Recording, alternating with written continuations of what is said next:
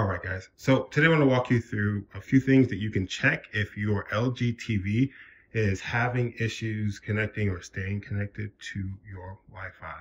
I'll do my best to help you get your Wi-Fi issues situated. And if it does help, if you could like the video, consider subscribing to the channel.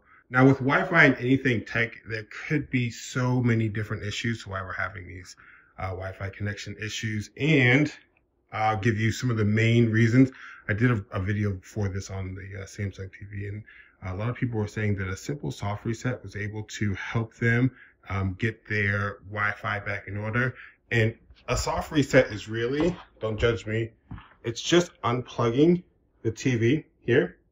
And then once it's unplugged, just leave it unplugged for like a minute, longer if possible. We're gonna let all that electricity build up that's in the TV kind of dissipate, and then it will help the TV run smoother. Seriously, so many times it was that simple to solve your Wi-Fi issues. Now, if something like that doesn't help, we're going to check the Wi-Fi. A lot of times you might be having a weak Wi-Fi.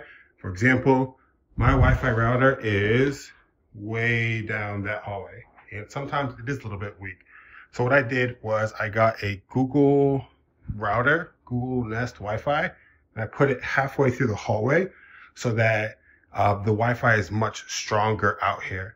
Now to test this, we can run a speed test on the TV. And to do that, you would just go to the web browser on your TV, go to speedtest.net, I believe, and you can run a speed test there. If that's too much, you can actually just take your phone, put it next to the TV, and then do the same thing, run a speed test to see if your Wi-Fi is weak. Now, another issue might be congestion. Now, every once in a while, a device of mine gets kicked offline because I have so many smart devices connected to my Wi-Fi.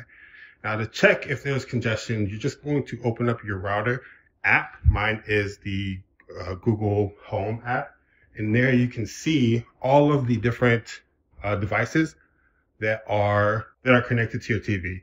If you can, kick some of those devices off. They're only stealing bandwidth, and see if that helps. Now, another issue could be, and don't come for me, that your Wi-Fi password was input wrong.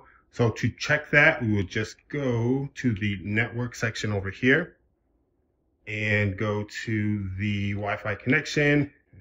So we would check the Wi-Fi connection here. And again, we just want to see that check mark. We want to see all these bars and make sure that we have a really good connection with our Wi-Fi. Another issue might be that our software is outdated. So what we can do here to check for an update, mine is in this support section, and then there's a software update section here, and you can just select this. I'm actually going to turn on allow automatic updates, and I'll check for updates, and it said no updates found. But if you have an update, you're obviously going to want to run that because it could be causing your issue with the Wi-Fi. Now, other issues, we're going to want to make sure that the actual router itself is in good order. If there's dust around it, clean it off.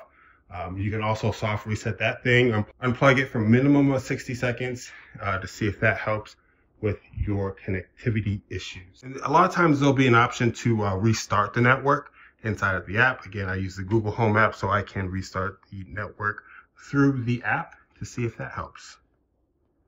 Now, worst case scenario, we would run a factory reset. And the factory reset is, again, in that support section, very bottom option, reset to initial settings. I'm not even going to touch that because I don't want to lose my settings, but this is just another thing that we can check.